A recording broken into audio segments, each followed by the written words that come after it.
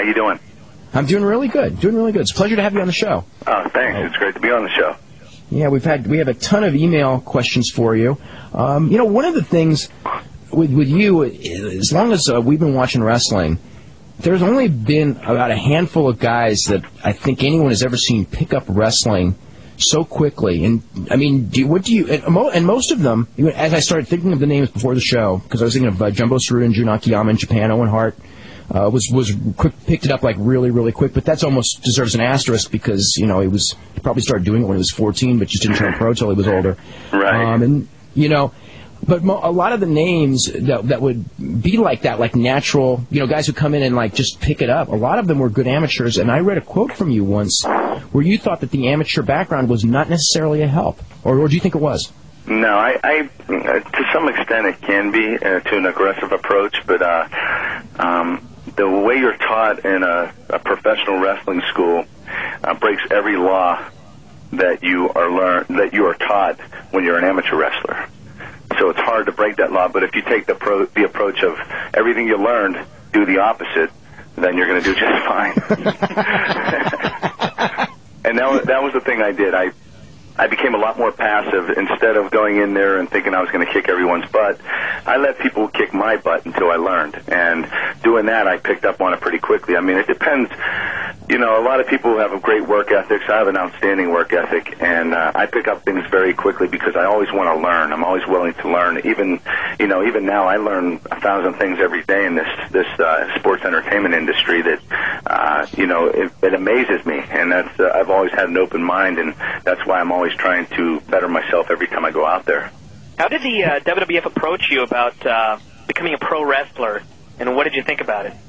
Well, the WWF approached me in 1996, and at that point I wasn't quite ready to get into sports entertainment, only because a lot of people were against it that were pretty much my peers, and they just felt that it was the wrong direction for me being an Olympic gold medalist, and a lot of people don't understand the sports entertainment aspect, that it's, if anything, it's basically someone that is an aspiring actor or is an actor that also does highly athletic things, and what better form of entertainment than that? That's what I wanted to do. I just didn't know I wanted to do it at that point in time, so I turned them down, and I started to watch wrestling, which I never did until 1998.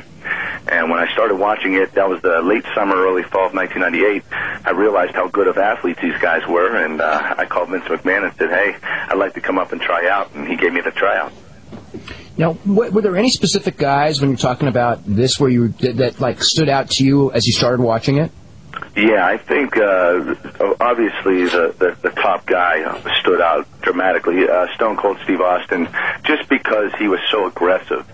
And he reminded me a lot of myself as an amateur wrestler. And I was always considered a very aggressive wrestler that never let my opponents breathe.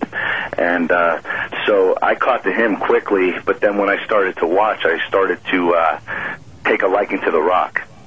I like the way he approached everything, not just as an athlete, but everything else. I think that he has the gift. He's probably one of the most gifted guys out there in sports entertainment, if not the most gifted. And I started watching him, and I thought, you know what? I want to watch how this guy improves, how quickly, what he does, and I kept a close eye on him, and now here I am facing him, every other week, so it's kind of ironic, but, I learned a lot from him, and now I continue to learn from him because I get to work with him.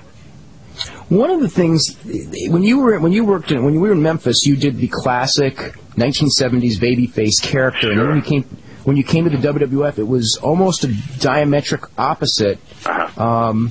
What was there? Who came up with the idea of being?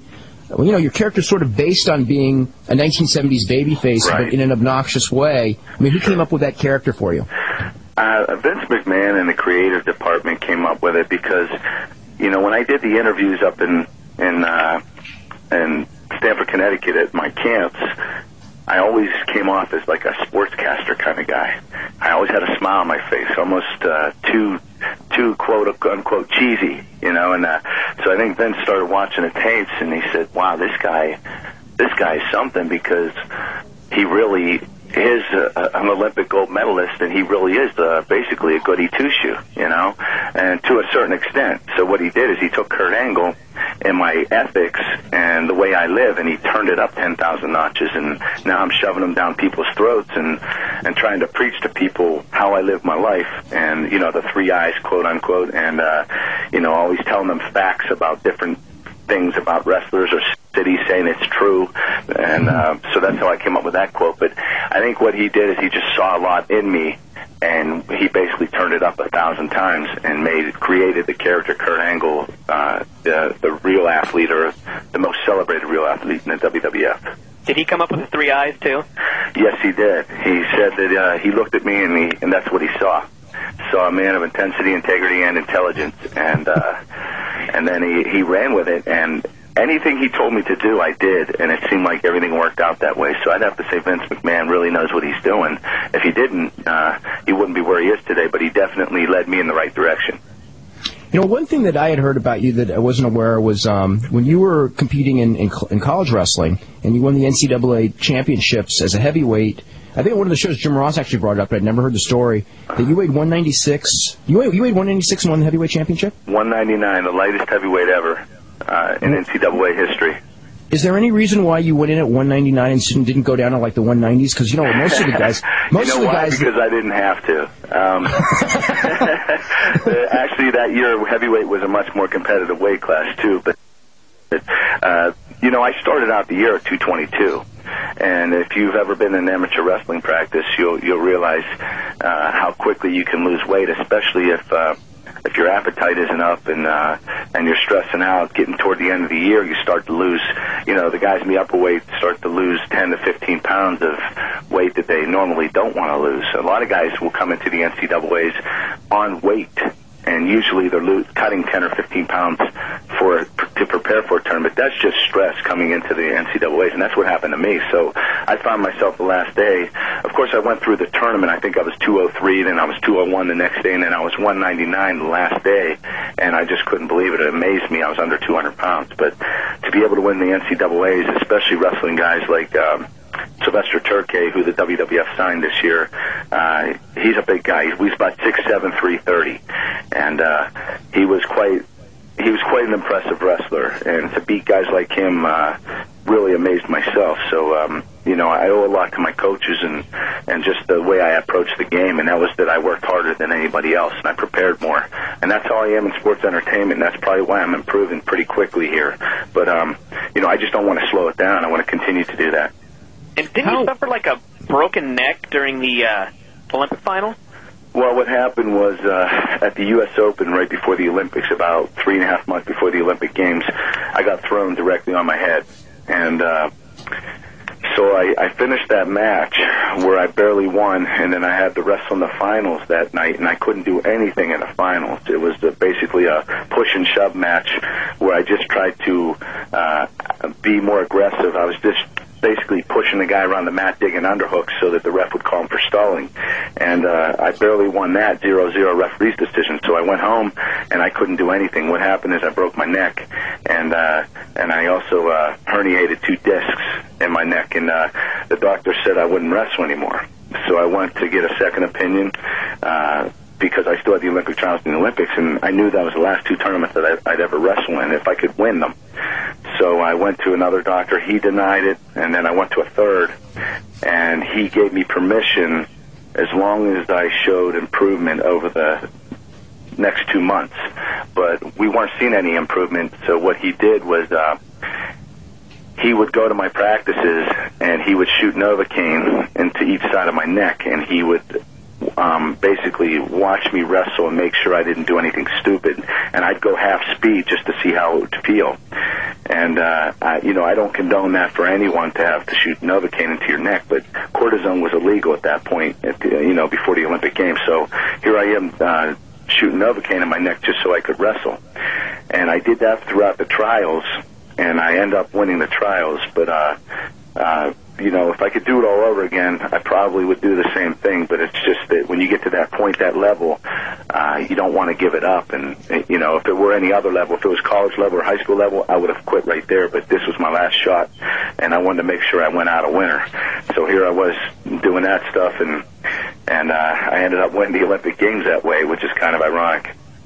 Now, when did you make a decision that, you were wrestling through 1996 and only through 1996? Because, a lot of guys, there's some guys in their mid-30s. In fact, Sure. I saw, isn't there a guy who's trying to make a comeback? Oh, yeah, I retired at one of the youngest ages that anyone's, I was 26. So, I still had 2 more Olympic Games in me if I really wanted to do it, but that's not what I wanted to do. I am where I want to be, and that's in the WWF. I just didn't realize it then. It's really hard as an Olympic wrestler, any world-class athlete. You only get one opportunity every 4 years to make an impact worldwide. And, of course, you have the World Championships in between, but you hardly hear about them.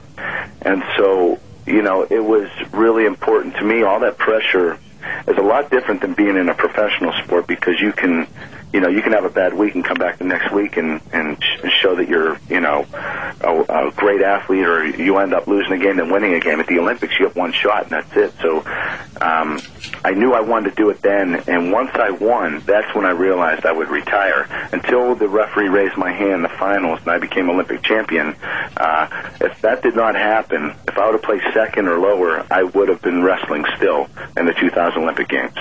You were talking about going to that Olympic trials. At 220, as I recall, there are a couple of names that a lot of listeners would know, and one name that I don't think that they would know that were all in that trials with you. You were in there with, Mark Coleman, Mark Hurd, Dan Chade? Oh, yeah. So... we had one of the toughest weight classes, no doubt about it. Yeah, going in there with, a neck injury, those were... Was the trials any hard? Which was harder, the trials or the Olympics? You know what? That's a hard question, because at 220 pounds worldwide, it's one of the most competitive weight classes. Normally, 220 pounds nationally is probably, 5th or 6th most competitive. But at that particular time in 1996, it was one of the top weight classes because we had a lot of studs in there. If you watch The Ultimate Fighting or anything like that, you see Mark Coleman and Mark Kerr completely dominating. And we had a lot of guys like that. Dan Chade, he was an outstanding wrestler. He was a 3-time Olympic alternate. The guy had some bad luck because 3 Olympics in a row he ended up second. You had young guys like Kerry McCoy and just upcoming superstars that you're going to see in the future. So it was a really tough weight class. Kirk Trost was a world medalist, and so I had to prepare for every single one of those guys. But I have to say, when Russia broke up in 1992, you didn't only have one Russian in your weight class at the Olympics, you had 16 of them, because they all went to different countries and represented different countries. And that's the toughest nation in the world for wrestling, especially for the upper weights, because Russians are normally big people. And so I don't know which one would be tougher. I think because I wrestle the Americans all the time, it would be a lot harder to make the team, because they know my style a lot more than the foreign competition. But that's probably the only reason why it'd be tougher. What do you think about, do you follow amateur, and what do you think about Brock Lesnar and Brock Lesnar signing with the WWF? I think Brock can bring a lot to the table. I really don't know how he's going to produce in the WWF. He has a great look. I heard he's a phenomenal athlete, so I think he could have a big future. But you know as well as I do, you can't just be a good athlete. There's a lot that you have to bring to the table to be a success in the WWF. All I can say is we'll sit and see how he produces. If he can produce like his buddy Shelton Benjamin in Louisville, then we have a winner. I heard Shelton's doing an outstanding job down there, and you'll probably see him sooner than later. And I think Brock Lesnar has a lot of potential, but that's up to him, and I hope that he makes the right decisions to make it happen, because I'd love to work with a guy here in the WWF. How is it, whether it be for an amateur wrestling superstar or an Ultimate Fight competitor, or someone who's used to being in an environment where, like on the ego, where, how is it to give up the ego in the fact that, you work so hard not to lose, and then all of a sudden some guy's coming up because some guys mentally can't handle being, okay, tonight you lose. And other guys, I think can just look at it and just go, it's entertainment, and it's not really even an aspect of it. Well, you know what? That's where you split reality from fantasy. And I'm not going to lie to you. There are guys in the WWF that really think they're their character, and that's a problem. The thing is, I am my character, but hey, that's okay. What I found out in the WWF is the guys that were the best athletes, we're talking at a college level, Olympic level, professional level, they're the guys that have worked as a team with other people and have that team concept. They seem like they're the guys that are willing to accept taking the loss a lot more. And that's what I don't understand, because a lot of people would be upset with losing. Me, on the other hand, I really don't care. As long as I put on a great performance, that's all I care about. And it's just kind of funny to see some of the guys that actually, they don't want to accept the loss, especially if they lose fair and square. If there wasn't a cheat involved or somebody doing a run-in or a distraction. And it just amazes me that anybody would be like that. But I do have to say, in the most part, the WWF, the guys there working together, have been really good. I just heard some rumors in the past where it's kind of hard to understand that, these guys can't separate that. And it amazes me. Did you ever think about doing no-holds-barred fighting back before you got in the WWF? The Ultimate Fighting? Yeah. Oh, yeah. I've been approached many times by the Ultimate Fighting. If I were to do something like that, I would not be living in Pittsburgh. I probably would have moved down to San Diego, California to train with Kenny Shamrock. And Kenny was trying to recruit me for a long time. That's one thing about the Ultimate Fighting. I would never go in there with just amateur wrestling skills. I don't think... very few people have been able to pull it off where they can win the Ultimate Fighting just on amateur wrestling alone. I think Danny Severn might have done it once. Mark Coleman has done it before he started to open up his repertoire of technique. That's the one thing about Ken Shamrock, and what makes him so effective is he is so well-rounded at all disciplines. And that's the way I would take the approach, too, if I were to do it. And I'd have to go to a school like Kenny Shamrock's. Let's start taking some phone calls. We'll start with Rob in Connecticut. You're first up with Kurt Angle. Hey, Kurt. Hey, Dave. Hey, how you doing? I just had two quick questions for Kurt. Are you surprised or amazed on how fast your character has caught on with the fans? Am I surprised on how fast the character has caught on? Is that with the what heat that you get. Yeah, I really am. I thought it would take a lot more time. I know I've worked my butt off to make it happen, but I also know that the fans here in the WWF, they're not the easiest fans to fool. I mean, you have to have real talent for them to appreciate it. And I remember Jim Ross, when I joined, I was asking him, I didn't really understand the business at the time. I said, hey, Jim, how long is it going to take me to get on TV? A month? 2 months? He said, Kurt, you'll go on TV when you're ready. And I swear, it took me a year, but I swear it felt like 5 years. And I'm glad that he waited, because if I would have went on any sooner, I might have made a fool out of myself. And, for an Olympic champion athlete to go into the WWF and make a fool out of himself, and I've seen guys do it, and I'm not going to say any names, but, I know. You don't want that to happen, because the fans aren't forgiving. And if you're in that situation, it'll be hard as heck to bail yourself out. So I'm glad they took their time with me. I have one more question. With you crossing the handshaking line with Stephanie on Monday, is that going to lead to anything with you and Triple H down the road? I believe so. I think something's going to happen. I think it's going to be a point where she's going to have to choose.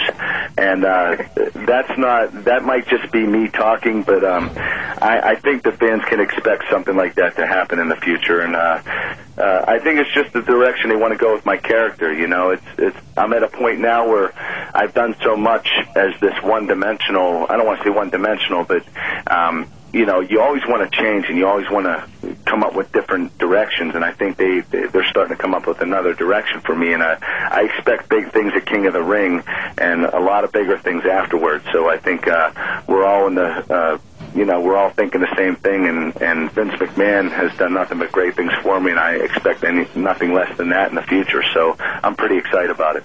All right, thanks a lot, Kurt. Thank you. All right. Promos do you write? Wait, go ahead, Bryan. How much of the intros do you write, your speeches before your match? Who helps me write them? Yeah. And how much do you do yourself also? You know what? I'd say it's a little bit of everybody. Vince McMahon definitely comes up with some good stuff. I have a writer there, Bryan. I can't even remember his last name, but him and I, believe it or not, Bryan's a very good friend of mine. I can't even remember his last name, but I know him as Bryan. He comes up with a lot of great ideas, a lot of great concepts, and we sit down and I throw in my 2 cents worth, and then we both go to Vince McMahon, and Vince finalizes it. And Vince always changes it around just a little bit to make it more effective. So it's kind of a team thing, but you want to be involved in what you're going to say because you're saying it. If you let someone else write everything, you're not going to be completely comfortable with what you're saying. And I think that's really important, is to stay highly involved in your character and portraying your character and trying to evolve that character. And that's what I try to do. I call Bryan on the week during the week to find out what could possibly happen the next week, so I have something in my mind that I'd like to say. So I'd say it's a team thing, but Vince McMahon definitely has a big impact on that. Before we go on, I just got this email that I had to read. This has nothing to do with Kurt Angle, but it says, I guess last night on Thunder, and I missed this, Bryan, it said there was a sign in the front row that said, blur this sign, WCW. I didn't see that. Oh, my God. What did it say? Blur, because a lot of times on WCW, especially on the taped shows, they digitize a lot of signs because either they got bad language or they have messages that they don't want on television. So there's a sign that goes, blur this sign, WCW. And they didn't blur it. They didn't blur it. Oh, man. That is great. Now, who came up with the concepts as far as like some of the stuff like when you did that stuff at the college with I think it was Penn State for the abstinence and that aspect of the gimmick? Bryan and Vince both together came up with that, and I'm not sure what they want to do with that. I think it had to do with my character being so clean cut. And really, if you watch my matches and the things I do, I'm not always such a clean cut guy. I mean, I'll win any way I can. So here I am, I'm preaching one way, and sometimes I'll go the other. So, my character's unpredictable in one way.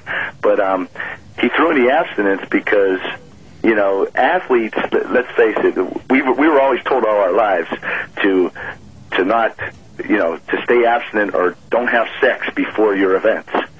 So what they did is they blew that up, too, and said, okay, this guy's never had sex. That's why he won the Olympics. Okay, that's why he won 2 belts in the WWF, because he will not have sex. And so, that's what we're doing. We're basically making fun of athletes from the past, having this concept that sex is bad and, women weaken legs, if you remember Rocky. So I remember that story. When you were in college, by the way, when you were in college, did you actually get that from coaches and stuff? Because I remember when I was in college. Always. When I was in college, one of my we had a very good wrestling team, and one of my good friends was going to the NCAA tournament, and I mean, the coaches banned him from seeing his girlfriend before that tournament. Right. It's all theory, and it cracks me up because it's so untrue. But that's what we were doing. We're basically making fun of athletes for being like that, and now here I am. I did it one time, and we had to run with it because it was so funny. So I'm the man of 3 eyes and a big A. And who knows where I'm going to go next? You never know. A year from now, I'll probably be in a bar drinking with Bradshaw and, just saying the 3 eyes suck. I loved, one skit that I loved was, it was when, you were trying to get back, I think it was at the Acolytes, and you went to the Boss Man, and the Boss Man started talking about, that angle of the Big Show. I dragged his daddy and all this, and then you just kind of looked at him and go, yeah. Yeah, I was in shock, this guy is crazy. Yeah, you know what, I have a lot of fun doing the vignettes. I think that's my best work, and it's because Bryan and I come up with some great concepts where we make my character seem so off the wall, where, a lot of times I'll even do a normal vignette, and at the end I'll say something completely out of the blue that means nothing. And it's just wow, this guy is a complete idiot. But, like the other night I was talking to Edge and Christian, and I basically said, hey, if we win this match tonight, we had a 6-man tag. I said, if we win this match tonight, there's no doubt in my mind. And they're like, yeah. And I said, we will win the honor of, we will defend the honor of Stephanie McMahon Helmsley. And they were like, so what? I said, and maybe she'll be in a good enough mood to give you guys another tag team shot. So they got all excited, and we were getting ready to walk away. And I said, I beat Bradshaw last week. Just out of nowhere, because it's so important for me to win, no matter if I get my butt kicked or not. As long as I win, that's all that matters. Like when I got choked out against Taz at the pay-per-view, I woke up. I said, did I win or did I lose? That's my first thing.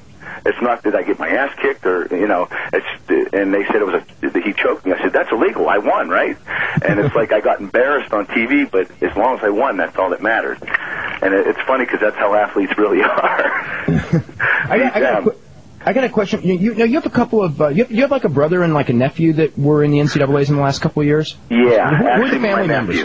He's a three-time All-American. He went to Clarion, and he was ranked first in the nation his last 2 years. But his junior year, he lost in the semifinals against the guy he beat at the All-Star match.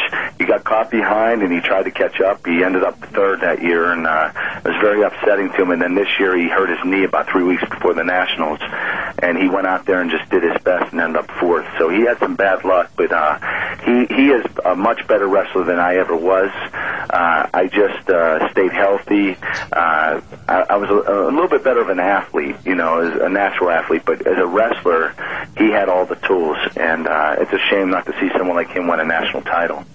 Is he interested in pro? And also, what is the reaction that you've gotten now that you're actually a pro wrestling? Instead of just going into pro wrestling when you first started, but now that you're pretty much of a success in pro wrestling, what's the reaction of some of the guys that you competed against? Are they a lot more, they see it a lot easier now than maybe when you first started, and some Definitely. people might have thought you were selling out or whatever the term would be? Definitely. I think a lot of people are a little bit upset, but after watching me on TV and getting to know what it's all about, because I didn't understand it at the beginning either, they're happy for me, and they're happy that here I am. Whether I say I'm a wrestler or not, people know I won the Olympics in amateur wrestling. I'm promoting my sport every single time I go out there.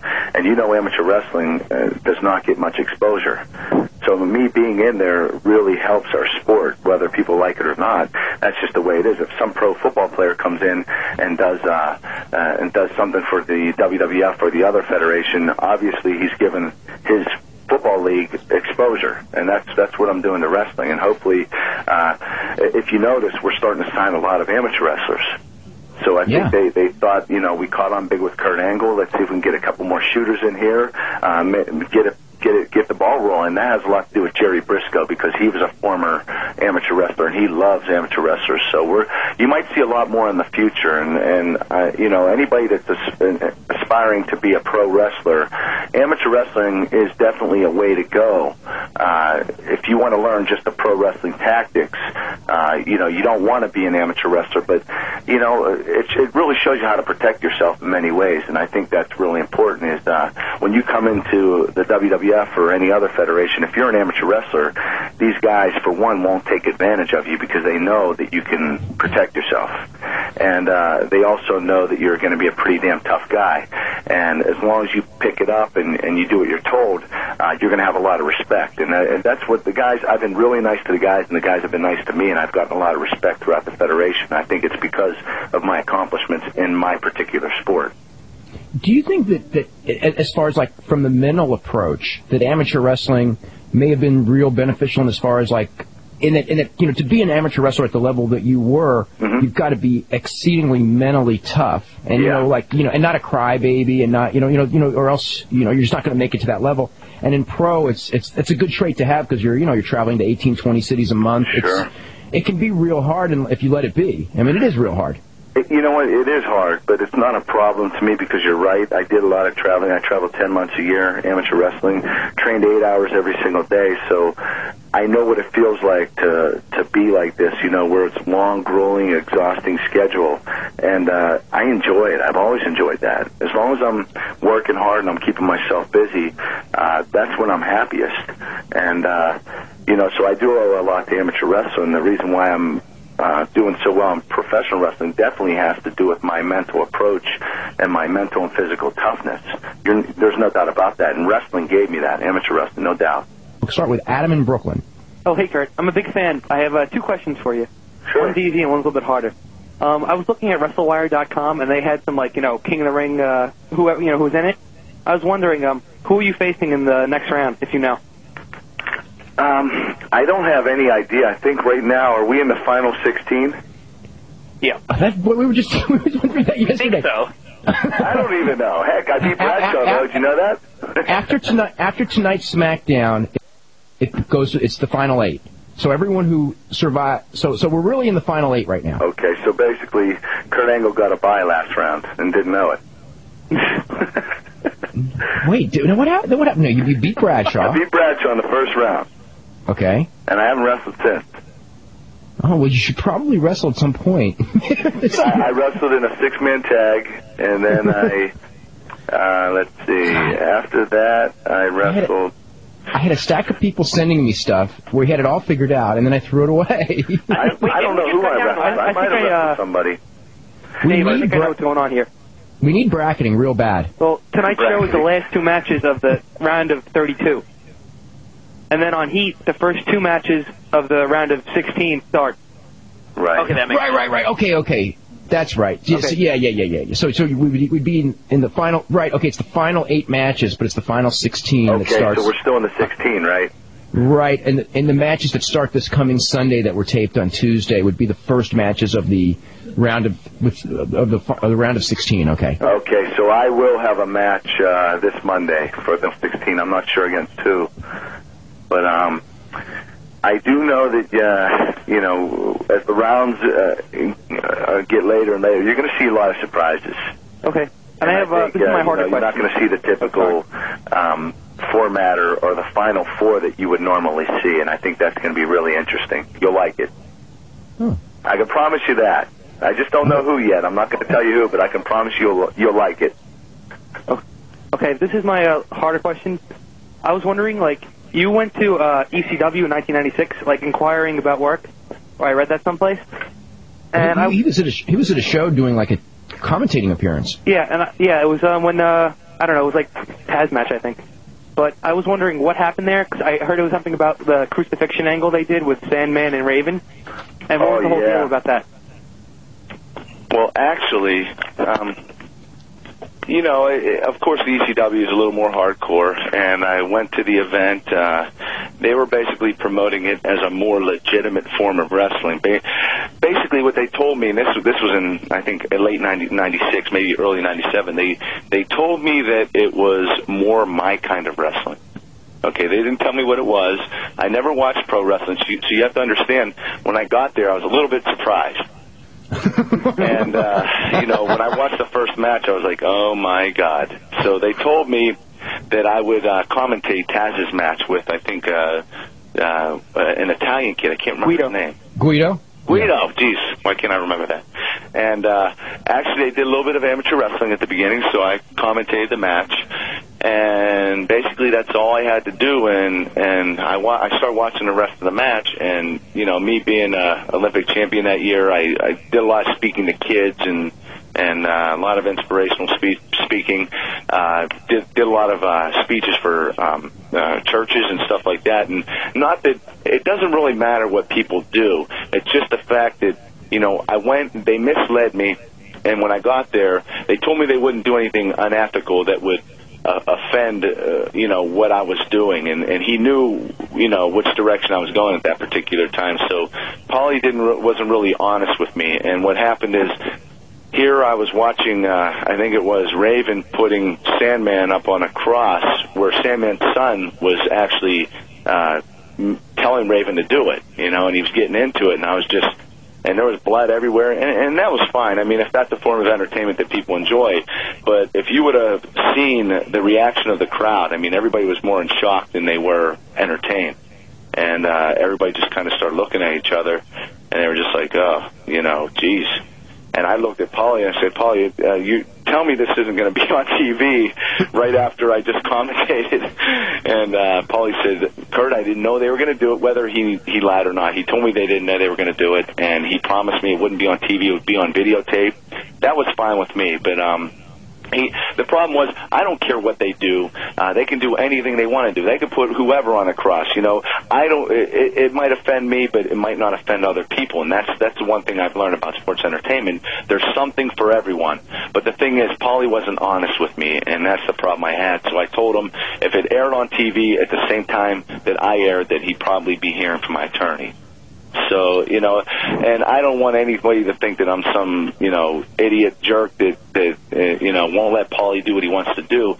I'm just saying they weren't honest with me, and that's the problem I had with them, because I don't have a problem with whatever they want to do. I mean, this is a free country. You can do whatever you want. I was just a little bit offended that they would bring in an Olympic gold medalist that speaks to children for a living and have a little child helping someone put the guy up on the cross to crucify him. I just thought that was a little bit over edge. That never even made tape, Kurt. Yeah. Did you have any kind of a problem as far as like when in the WWF when they did, because they did some crucifixion angles a couple of times as well? Sure, when Stone Cold and the Undertaker and stuff. I don't have a problem with it. It obviously isn't something that makes me want to watch it. But it is entertainment. You're going to see it in movies. You're going to see it on television shows. And basically what they're saying is this is no different than that. And so, if it happens, it happens. That's cool. If I had kids and I was watching it, I'd probably turn the channel until it was off, but I would definitely turn it back on. And I'm a big believer in parents making sure the kids don't see what they don't want them to see. And that's easy. That's why you have a remote control. And I'm a big believer in that WWF is great for kids to watch because it's a form of entertainment that kids can get into. You can always, as long as you monitor your kids and tell them, hey, don't go to school and hit somebody over the head with a chair. I mean, that's pretty stupid. What you're seeing on TV might not be all fake, but it's a form of entertainment for people to enjoy. It's not to promote kids to go out and be violent. But like I said, I think it's real important to show your kids certain things. I think Stone Cold is a great, believe it or not, role model for kids because he shows courage. He shows bravery. So it's not like Stone Cold, this guy just breaks all the laws and kicks everyone's butt and he doesn't listen to anyone. Stone Cold Steve Austin, in a lot of ways, is a role model for kids. He might swear, that's not good, but he does stand up for himself when he has to. And, there are certain things that you can teach your kids. There are good things about people and there are bad things about people, and you want to teach your kids the good things about people. But no drinking and driving. Exactly. Bryan, when he was talking about the ECW, could you imagine someone who actually had never seen pro wrestling? I mean, because I've watched pro wrestling my whole life, and the first time I went to ECW, it was like kind of, I didn't know it. It was kind of different. It was a different kind of wrestling. It was an all-star cast that night. I was impressed because I never watched it before, but years later, I'm like, wait a minute, I saw him at ECW. Oh, my God, I saw him. I mean, it was Mankind, Perry Saturn, there was the Sandman Raven, Steve Williams. I could name a bunch of people. The Blue Meanie, Stevie Richards. I could go down a list of 20 that you would see in exposed every week after week. I mean, it was an amazing roster. That was actually... Oh. Go ahead. I said that was actually a really great show because they had like the Eliminators against Williams and Terry Gordy and stuff like that. Like sure. It was like really all-star kind of matches. But the thing that no one ever saw most of them because they did that crucifixion angle, and then they were in the Christian censors. They wouldn't let them put it on tape and sell it. They wouldn't put it on tape to sell it? Nope. And Raven, he came out and apologized for the whole thing. You know what? I didn't think Raven should have done that. I don't really think that he had anything to apologize for. I mean, he was basically expressing himself and doing what he felt would entertain people. Nobody expected Raven to apologize, and that's the one thing a lot of people say, Kurt, I can't believe you made Raven go out there and apologize. I didn't make him go out. I didn't even want him to. That was Paul's doing. Okay, that was Paul's doing. The whole point was, Raven just did something that no one else has ever done. He went a little bit over edge, but that's what this is all about. Sports entertainment, we do a lot of things that are over the edge, so I don't think Raven felt it was offensive by any means, but Raven is Raven. Kurt Angle's Kurt Angle. I would never do a crucifixion thing, or I would never think of it, but, everyone's different. I think Paul's feeling was that as a Jewish owner of a company with a Jewish performer in Raven, that he didn't want it to, he was afraid it would come out bad. Making fun of a. Like he's making fun of another religion, so he just figured that he felt that it'd be better, and he just told him to go out there and apologize. And I think Raven it was a kind of half-ass apology anyway. He didn't want to be there. He didn't want to do it. Yeah, he didn't want to do it. So yeah, he was almost better off not going out there because he just showed everybody he didn't really give a heck. He was like, yeah, whatever. I apologize. See you later. And that's cool and everything. I mean, he just didn't feel like he needed to, but. You're right, though. I think that Paulie, that was definitely a good thing because if Paulie, I didn't even know he was Jewish. But you're right, that would definitely come off to some people that, here are these Jewish people are making fun of Christians, and that wouldn't, that would be pretty bad on his part. So I think he was just trying to protect himself, too. Okay, let's go to Dave in Pennsylvania. Dave, you're next up. Hello. I'd like to say I'm a big fan of Kurt. He went to Clarion. I went to Mansfield University. Do you know where that is, Kurt? Oh, yeah, Mansfield. That's on the other side of the state. But I see those guys at the PSCACs every year. Mm-hmm. I think in the PSAC, yeah. My friend was telling me once about how you pinned him, just obliterated him. And it was a funny story. And now I see you're doing so well. And I'm just a huge fan of your work. And I just mark out, every time. Because you get the great promo. Then you get the excellent wrestling match, too. And you're like the real total package in my mind. So I'm going to stop sounding like a mark here. And I just wanted to talk about how I really like the WWF, how it has so many great wrestlers and so much storyline potential. And just sitting here, I was going to ask you about the ECW thing, and that's already been asked. And another question kind of came to mind. And that's it. I see, like, when Steve Austin comes back, and if he's able to get in shape, and I think he will because he has that work ethic and love for the business. Definitely. I think Steve Austin is going to make it back, and I think he's going to do great. And I think of all these feuds for Steve Austin. I think you could bring back Benoit, or you can bring Austin and have him feud with Benoit.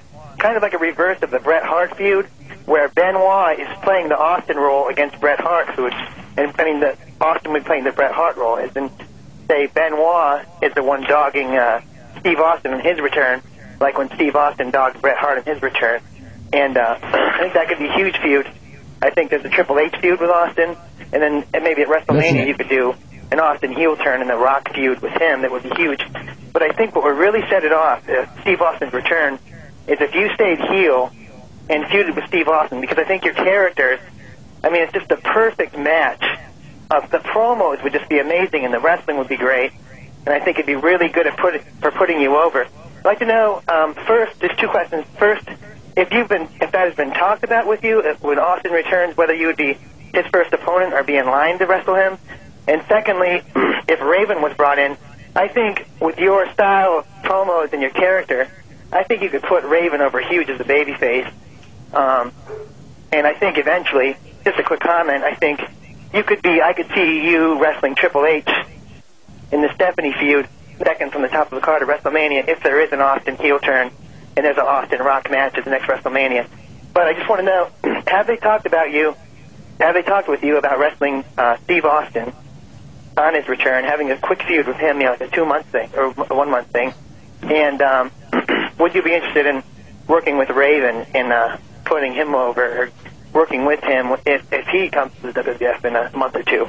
And that's about it. And thanks for staying with me, Dave. Appreciate it. Okay. You know what? I could barely hear him, but he said something about Stone Cold Steve Austin and me doing. Maybe I'd be able to put him over. Or... He was asking if you would. If anyone's talked to you about maybe wrestling Steve Austin when Steve Austin came. Does that mean that you would have to be the one who ran him over with that car? Yeah, maybe it would be. That messed his neck up. You know what? I've always dreamed of working with Stone Cold Steve Austin, and I do agree with him. I think that, first of all, nobody has to put Stone Cold over. Stone Cold is over himself. I think it would be a very, very exciting feud only because of our personality contradictions. He could really make me look like a fool and entertain the fans, and I could actually make myself look like I've done that many times. But I think that would be a really good mix, and I expect that to happen in the future. I think Stone Cold will be back. He deserves to come back at the very top, and as long as he stays in the business, he'll always be at the very top. But it'd be an honor to work with him, and I think that we could definitely complement each other. As far as Raven, I think he said something about me working with Raven. I have nothing against Raven. I would love to work with Raven. If he ever came to the WWF, he's a phenomenal worker. He's great on the stick. I heard he's very cooperative working with. It would be an honor to work with him too. I've never had a problem with him, and I think that he is one of the best in the business himself. So, as far as putting him over, I think it would be a good chemistry to work with him. I think that our characters would definitely contradict enough that it would be very interesting. But again, I wouldn't have to put him over. I think he'd be, whatever direction they put him or wherever he wanted to go, I think he could do it himself. So if that answers that question, I hope I did. As far as Triple H, I think he said something about Triple H and me at WrestleMania. Yeah, maybe he was thinking like you and Triple H rocking Austin is like maybe a double main event. That's getting way ahead of ourselves, but yeah, it's a possibility too. Sure. That is getting way, way, way ahead of ourselves. You never know. As a matter of fact, they have a direction. They could have a direction for the next 8 months, but as well as I do, it can change tomorrow.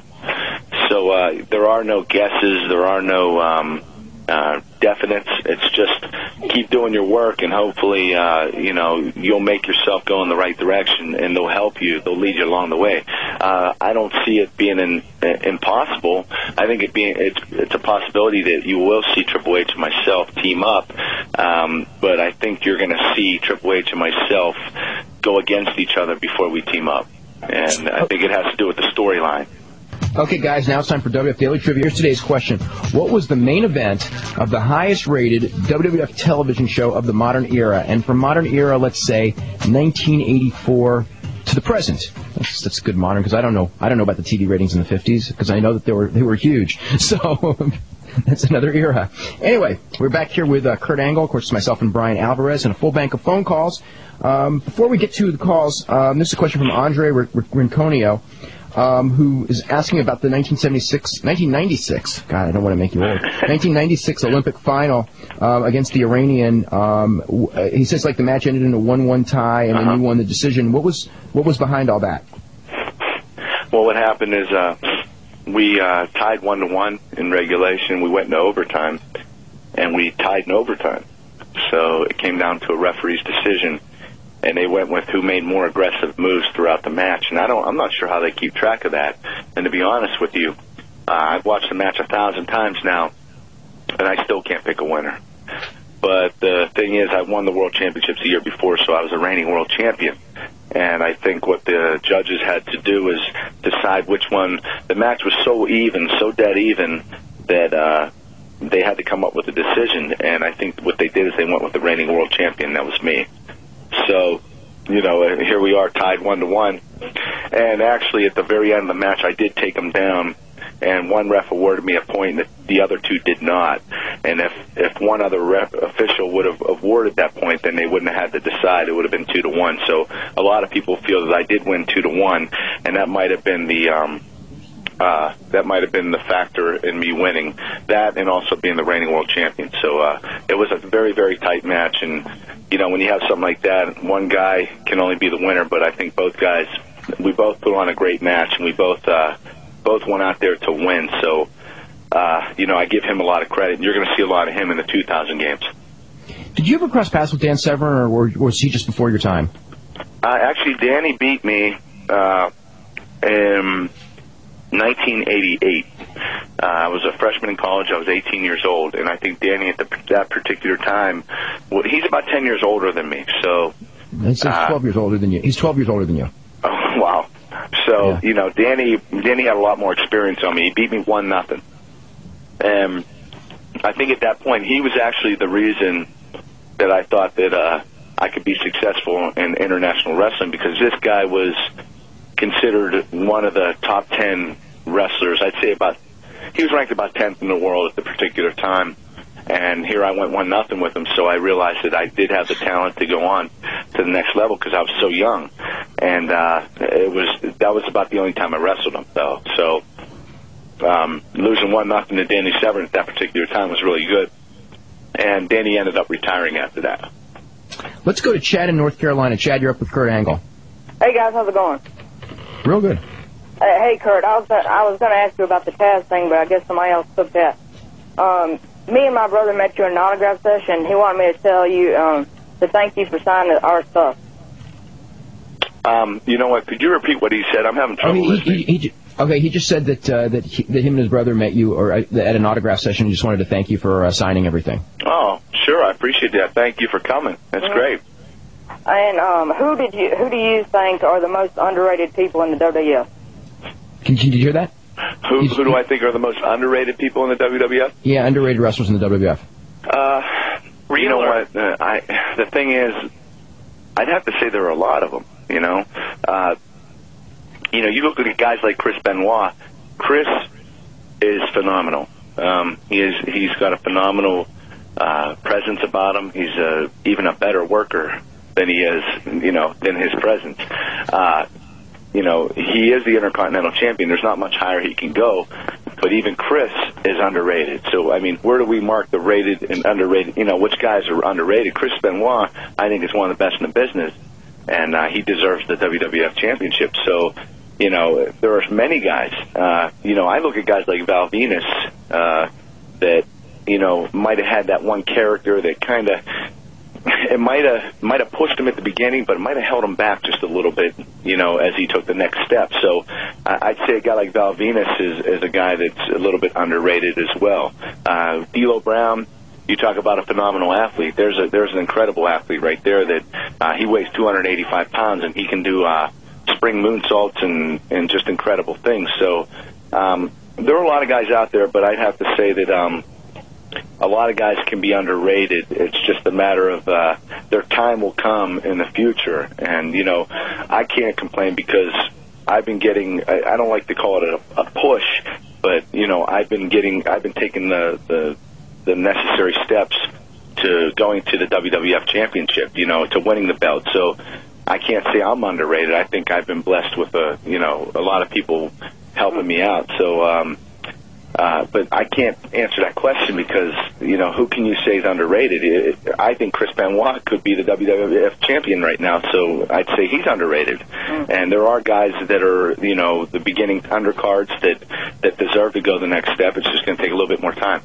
And a question for you, Dave. Which, in your opinion, was more brutal, the Terry Funk versus Sabu Born to be Wired match or the Foley Undertaker Hell in a Cell? They're totally different. I never saw except clips of the Terry Funk Sabu barbed wire match. I mean, I seen the clips of it, and it looked.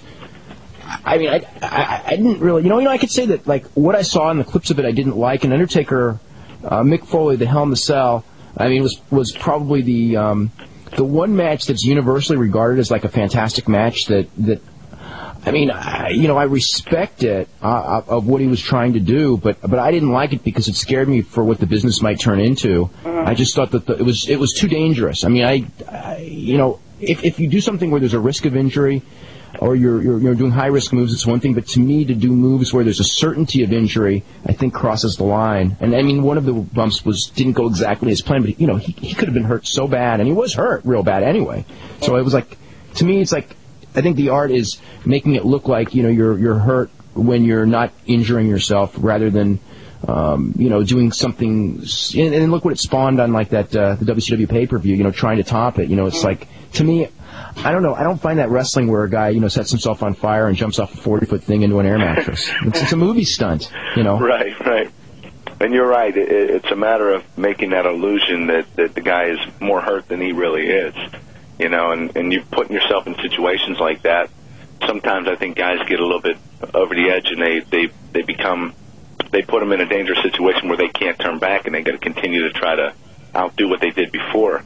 I don't think that's a very good approach to have a long career in such a great way of entertainment. So you definitely have to protect yourself, and you never want to stick your neck out too far, because then you find yourself never coming back. And I think that's what some people have done in the past. And you know, you got to remember, these people not only want to see how impressive your wrestling moves or stunts that you do, but they want to continue to get to know your character. They want to continue to see what direction you're heading. And if you're not there for the next 5 or 10 years, you know, these people will never see who you are, because you went and tried to do all these crazy things and you end up messing yourself up. So I think you can go to a certain degree, but you don't want to go too far.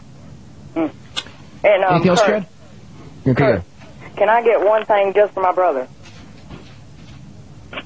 Hello? You better ask what it is, because Okay. no open-ended questions. Okay, my brother wants you to say it's true, it's true. No. I knew that was it. I knew that's what it was. You knew that? You want me to say it? You don't have to. No, what the heck, you know? I'm Kurt Angle, your Olympic hero, a man of intensity, integrity, and intelligence. It's true. It's true. All right, thanks, Kurt. Thank you. All right. Actually, you were talking one time about about WWF guys that you thought might have been really good amateurs but never really did it. You know, that's funny you say that, because we just got done talking about that. Chris Benoit would have been phenomenal. Bob Holly, another one that would have been an incredible wrestler. Another one that's a real big surprise, but I've seen him move in the ring, is Bubba Ray Dudley.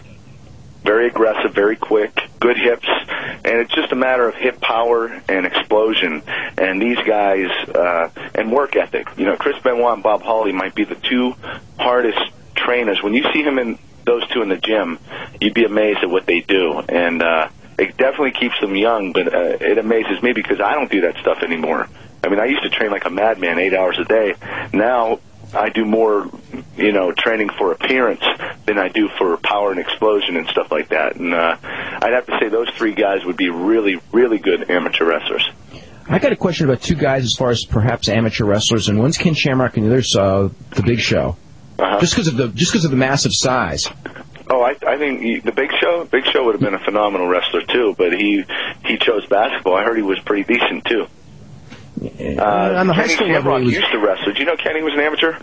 Oh yeah, you know, he was a really good high school wrestler out here, but then he never wrestled college. No, he actually tried out in the '88 Olympics, which you never see anyone do, is basically wrestle in high school, skip whatever it was. I think it was about 6 years, come back and train for the Olympics. But Kenny tried out, and he just wanted to do it once. He didn't have a lot of success, but you know, that's what I'm talking about. Kenny is the kind of guy that he's a jack of all trades. He knows every discipline, and that's what makes him so dangerous in the Ultimate Fighting. Is he knows how to wrestle, he knows how to defend wrestlers. He knows jiu-jitsu, he knows kickboxing, he knows boxing, he knows karate. This guy knows everything, and that's what makes him so effective in Ultimate Fighting.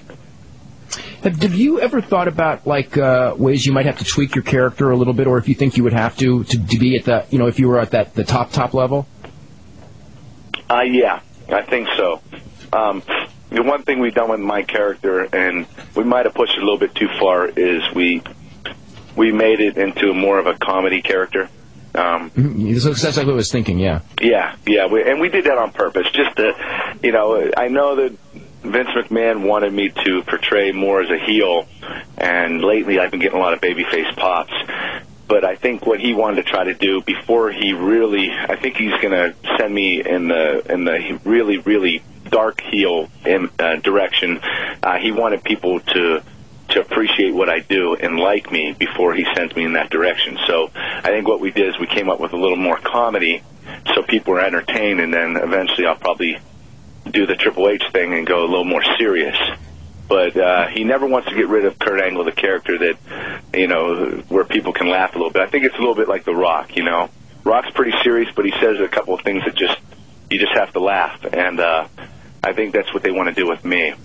So, you know, I can't complain. I know that whatever direction they take me, it's better in the long run. And I've been patient up until now, and I'll continue to be patient. Did you ever, after the Olympics, or when the time came when you decided you wanted to go pro, or even now that you are a pro wrestler, ever think about or discuss wrestling Japanese style? Oh, yeah. I don't know if anyone has told you this, but before I started on TV, the WWF was going to send me over there. For one of the Pride shows or something, or a Sayama show or something? Well, they weren't sure if they're going to send me over for a few weeks or a few months. And you never know in this kind of entertainment. A few weeks could end up being 6-8 months. So I was heading over there. I think it was FMW. Oh, really? Yeah, which was, from what I heard, was surprising to a lot of people because people would have thought more All or New Japan would be more, a direction that they'd want to send me. But for some reason, they were thinking FMW, and I was going to head over there, and I would love to work that. Guys like Chris Benoit and Eddie Guerrero talk about it all the time. They loved it. Chris Jericho, and, they said, Kurt, you would have been great at that. And I would have loved to go over there and experience that, but they wanted me to start right away, so here I am. We've got two contest winners, Adrian Pickworth of Australia and Chris McMurdy of Ontario. The question of what was the main event of the highest rated television show, WWF television show, or any wrestling television show in the United States of the modern era? And the answer is Hulk Hogan and Andre the Giant from February of 1988 on NBC's live main event. It did a 15.2 rating, which is impressive. Yeah. 15.2. Yeah, nothing's come close to that. I don't think anything's going to come close to that for, I don't want to say forever, but it could possibly be that, but I think wrestling's still going to go up a little bit, I think. It's in some. I don't think for everybody. Yeah, not for everybody. Yeah, that's what You're right about that. Yeah. Let's go to John in Tampa, Florida. John, you're next up. Everybody. John. Hello? Hey. Hey, what's up, Kurt? How you doing? Fine, how are you? Well, I just wanted to say that I don't really think that you're being used as good as you could be in the WWF, and I think that you should be in events and stuff. Hello? He was just saying that he thinks that you could even be used. He could be used higher in the card. The time will come. I wouldn't worry about it. Kurt is very high considering how much time he's actually spent in wrestling. It's been about 7 months, so it's actually amazing. I think where I am right now is good. I don't think going up too fast is a smart thing. I think building a character and working your way up is a lot better. So, I know a lot of people would expect, and not that I deserve to be up there. I don't think I do yet, but a lot of people would expect to see like an Olympic champion go straight up and compete for the belt right away. But that's why Vince is so effective. I think that he makes sure these people appreciate and like the characters before they actually see them evolve into main event status. And I think Vince had plans of me, taking my time and after King of the Ring, I see a lot of things happening. So I'm real excited about this month. It's going to be a big month for me, and then I just have to take it step by step from there. But I don't know if you guys agree with me, but I can't complain with the direction they've taken me so far. I think one thing that this makes me kind of remember when I first started watching you wrestle in Memphis. It reminded me a lot of Jack Briscoe, who was NCAA champion in '65, '66, who then went to pro wrestling and was one of in the early '70s was probably just about the biggest name in the business as NWA champion. And Jack Briscoe, it took him basically he was pretty much on the road to the top in 3 years, and by the fourth year he was right up there as the Dory Funk Jr.'s big challenger when they were the top two NWA stars. Right. So when we're talking about like a guy who's been in wrestling for under 2 years, remember even Briscoe, who was considered like a phenomenon coming out of amateur wrestling, it took him pretty much 3-4 years. So it's not like he's moving slow. He's going really fast. Oh, yeah, I think so, too. And a lot of people think I'm moving a lot slower than I am, but you're right. It takes time to get there. And there's so many guys that deserve to be up there, and I think you have to earn your keep. And like you said, it just takes a little more time.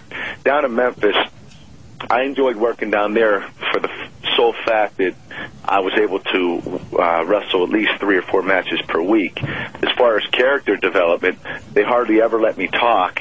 And obviously I was a straight-laced babyface, like a 1970 babyface, so there wasn't a real lot they could do with me down there. And I really didn't, I wasn't able to show him much of my talent, at least not on the microphone and stuff like that. So I wanted to get out of there right away. I actually wanted to develop more where they could teach me more on the road, where I would be traveling a lot more and maybe give me opportunities to do promos at house shows and stuff. But they wanted me to stick down there for a while and I think get my working ability, my wrestling ability down before I came up. But my character is, I'm comfortable with the character, and I think that's why I've improved quite a bit, because I like it. In my character, the Kurt Angle in the WWF cracks me up, and he excites me because every time I go out there, I'm laughing before the fans are, because I can't believe that I'd actually say to some of the things that I do.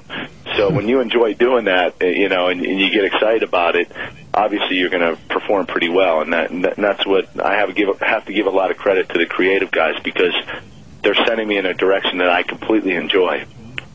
You did some work as a sportscaster, right?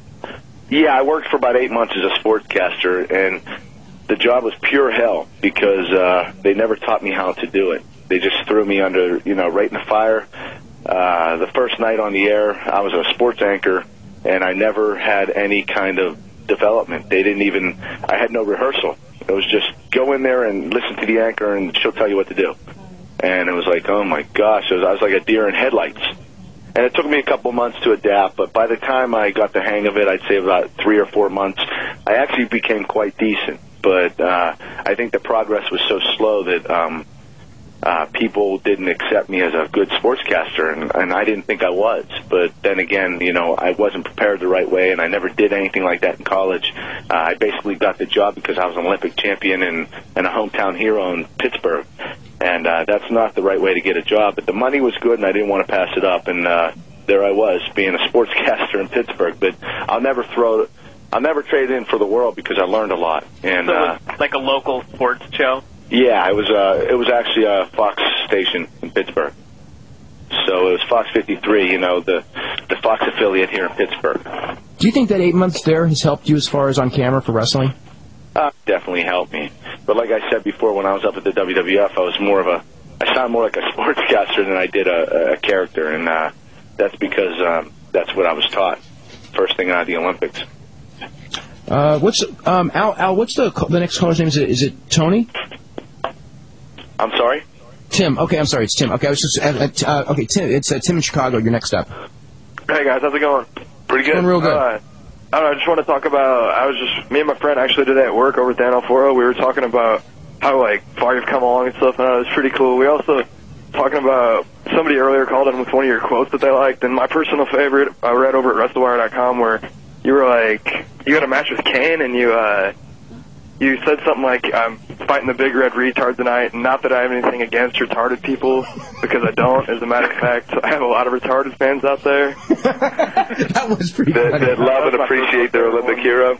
Oh, God. I remember that. I do have to admit, Vince McMahon was not real happy with that one. Oh, really? No, he wasn't happy. That was something that my creative guy came up with, and he brought it to Vince right before Vince was going out. Vince was actually preparing for something, and Vince wasn't quite, his mind wasn't quite into it. So when Bryan brought it to his attention, Vince said, sure, go ahead. And when I went out and he was watching on TV, he was like, oh my God.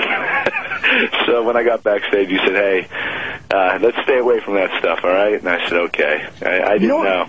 You know what's funny is when you said that, I had like a split feeling on that, because the first one was like, I see where Vince McMahon's coming, and the other one was, well, it's right out of Something About Mary, which was, a hit not all that much earlier than that, and it's like, you know what I'm saying? Oh yeah, I know what you're saying, and I didn't feel real comfortable doing it, but, when he said, Vince said okay, I thought, all right, go out there and do it, because I trust Vince completely. And if he has me say something, I know there's a reason for it. And, Vince is a very organized guy that he knows what direction he wants to take you. And his impulse is so fast, he knows what's right and wrong before it happens. I mean, he could tell you, let's say I'm doing a commentary with Jim Ross and Jerry the King, and I'm sitting down, I got the earphones on. He is actually, half the time, he's telling you what to say. And he is so good at it, like he's actually on the microphone. He's the one in your ear that you're listening to. It's Vince. It's not anybody else. And Vince will tell you what to say and when to say it at the right time. And it just brings your character out. You don't even know what you're saying half the time. And then when you watch it on TV, you're like, oh, geez, no wonder I said that, because Vince was right. I should have been saying that. So Vince is so quick and he's so good at the business that he could play any character he wants. He could play Kurt Angle, Stone Cold himself.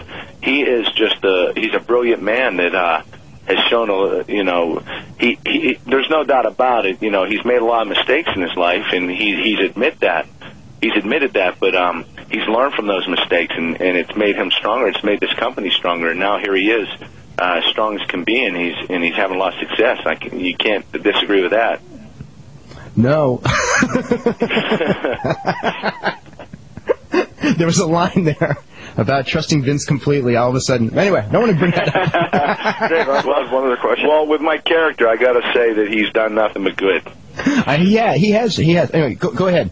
Oh, I was just wondering. I was listening to that. I don't know if you ever listened to it. It's that garbage WCW live show.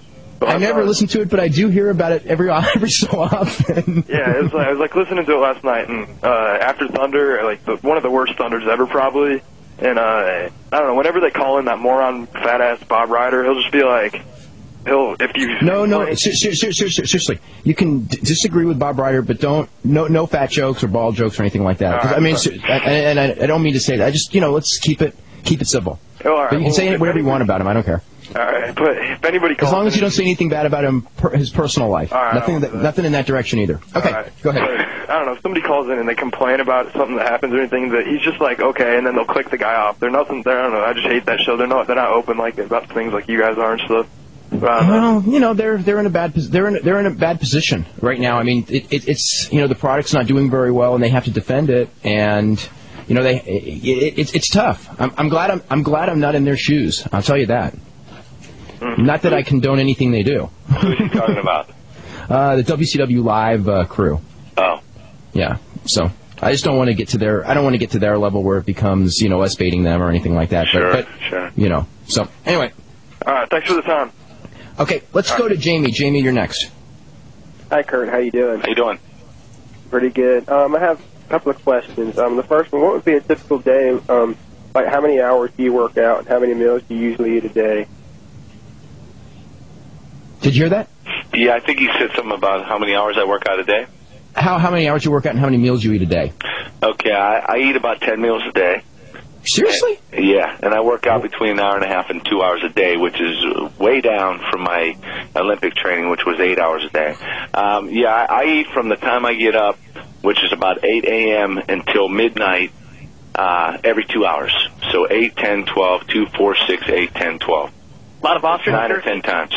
Do you do like bars or something, or do you prepare food when you're going on the road? A little bit of both. When I'm on the road, that's where you have to suck it up, and I bring a lot of whey protein. I don't like eating a lot of bars because, let's face it, most of the protein bars out there, they're basically proteined up candy bars, and so you have to watch what you're eating on the road, and it's really hard to do. But I try to eat 3 or 4 times a day on the road at restaurants, at particular restaurants. I try to find good ones, and they're hard to find, but most of the time I'm taking my whey protein with me. And I usually have probably 6 or 7 shakes a day.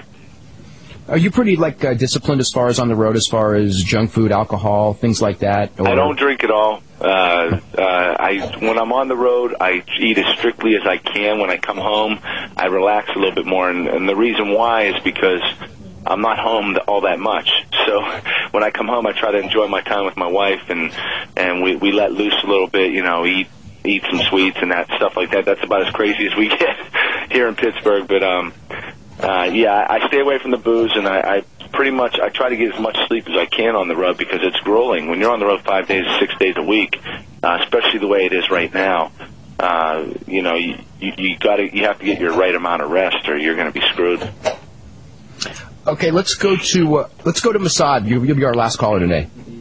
Hi guys, I've got a question for Kurt. You remember your entrance at the Survivor Series, and everyone was booing you, and you went on the microphone. You said you do not boo an American gold medalist.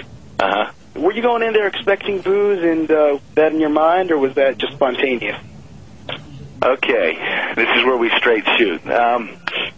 Well, at Survivor Series, I don't know if you could tell, but I was scared to death. I mean, that was my first match on TV. And I went out there. I was in Detroit at the Joe Louis Arena. And I went out there, and the fans booed me. So I was like, oh, heck, which direction is Vince going? Because Vince wasn't clear on which direction I was going. He didn't tell me that I was going to be a babyface or a heel. He just basically said, go out there and have a good match. So I went out, had a good match, and here Stasiak's getting the better of me, puts me in a rest hold where he's kind of choking me out, and the referee comes up to me and said, Vince said, go over to the microphone, and you tell these people do not boo an Olympic champion. You do not boo an Olympic champion. I looked up at the ref, and I said, you're serious, right? He said, I'm as serious as I can get. Go over. He said, take over right now. Go over, grab that microphone, and you go off on those people. So I did it. And what happened? The fans really got into me. I mean, they were like, you suck, Angle. And all of a sudden, they were booing me as much as they could. And Vince picked it. You know, he did it at the right time. And that's what I'm trying to tell you is Vince is real good at timing. And his impulses are so fast, and he just knows what the right thing to do. I don't know if anyone knows this, but Vince is up in the stage, in the gorilla we call it, where you have conversation with the commentators and the officials, and Vince pretty much is up there running most of the show. The guy works hard, and he makes a lot of good decisions, and he definitely made the right one with me my first night, and from then on I just listened to whatever he had to say, and he told me what to say when I went out there, and it worked. Anything else, Masad? Yeah, quick question for Dave. What's the chance of getting Hogan on? All of us want to give him a piece of our mind. Hogan? Yeah.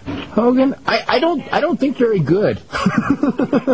Do you want what? Do you want to get him on? Hogan, I mean, pretty much anyone at that caliber. We need a longer show. Yeah, we would. But if anyone at that caliber, if they want to do the show, I'm not gonna say no, or anything like that. Just to, but I don't expect that he would do the show. I guess is the best way to put it. I wouldn't say it's impossible, but I wouldn't expect it. I mean, it's certainly not right now. It's going to be hard enough for anyone from WCW, but who knows? I mean, I would never say never. Though, if this show's on long enough, probably like in 10 years, Hogan probably would do it. And do it well. That would be quite the show. And then we'll need a 4-hour show. At least. 10 more years to talk about. What? Talking about that 10 more years on top to talk about. Well, he's going to be around because him and Nicholas have to be a tag team. That's right. They already established that. So that's how old's Nicholas now? His son. I have no idea. It's probably 10-ish. So we got at least 10 more years of him on top. Oh God, Kurt, I want to thank you very much for doing the show. We're pretty much thank you. Out of time, and I want to wish you the best of luck, and I hope that at the Survivor Series everything goes exactly as you're looking for, because it sounds like you're pretty excited about that show. I mean, not Survivor Series, King of the Ring. King of the Ring, there you go. Yeah, Survivor Series. Yeah, I'm real excited, and I hope everything goes the way it's planned, and hopefully things will work out the way I explain them. But I thank you guys for having me on. Anytime you want me on, let me know. Okay, great. We would love to have you on again. And I want to tell everyone, don't forget, we're going to have Frank Shamrock on Friday and Jim Cornette on Monday, and we'll see you tomorrow at 6.